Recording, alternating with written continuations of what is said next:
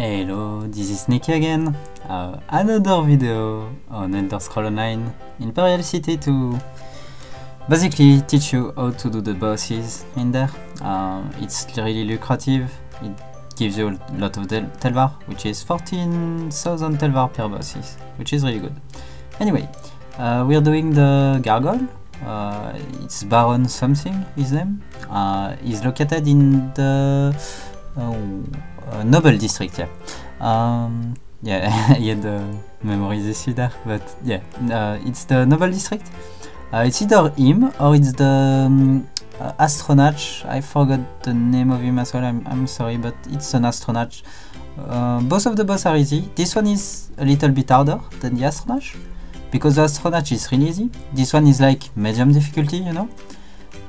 If you don't know how to do him, it's actually hard difficulty, but if you know how to deal with him, it's medium to easy, you know. So basically the mechanics is I was about to say simple. It's not that simple, but he doesn't do many attacks. He has 3 attacks.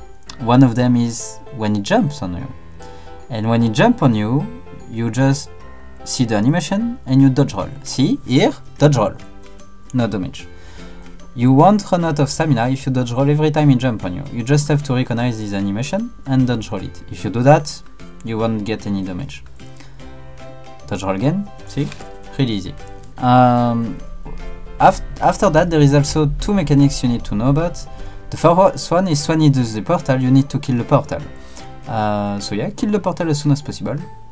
I don't know what else I can say about it. Just be careful, keep an eye on him, just so you know if you have to dodge roll his attack. Because if you don't dodge roll it, you will get stunned and he deals a lot of damage. You might get one shot if your gear isn't really strong. So yeah, you rather dodge roll it. It's really nice, really easy.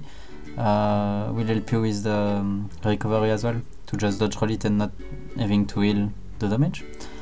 Yeah, so the other mechanics is his portal, and the third mechanics that you need to pay attention for is when he spawns the little goblin that will heal him. I'm not sure, I will wait for him to do it, just so I show you.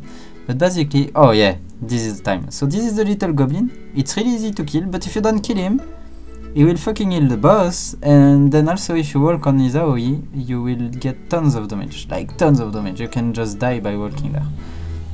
So yeah, that's pretty simple. 3 mechanics: kill the portal, kill the goblin, and dodge roll his attack when you see the teleport. If you do that, it's one of the easiest boss.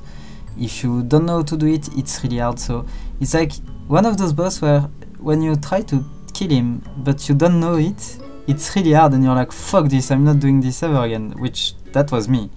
And then I was like, yeah, sure, let's try. And after a few times I was like, yeah, I can dodge roll that, and okay, if I kill this one, he's not healing himself. Oh, okay, and then there is the portal, which is pretty obvious, you have to kill it. So yeah, that was my thought process when I was killing him. I died a couple of times when I started killing him, trying to kill him at least. Now I have him figured it out. I can do it when I have like 1,000 Telvar on me, 100,000 Telvar. I don't care, I know he won't kill me because I know the mechanics behind it. If you are comfortable, if you are used to kill him, don't start him with that much Telvar on you. Like start him with 100 Telvar, 1,000 Telvar maybe, depending on how much you have. But once you have him figure it out, and you're sure you're not gonna die, yeah, sure, do it like me. Like, don't give a fuck. Have million Telvar on you if you want. Yeah. Anyway, that's the end of the video. I don't have anything more to say about this boss. It's 3 simple mechanics. I hope this will help you. Thank you for watching my video, and I hope you will come back and watch other video as well. Thank you very much. Bye bye.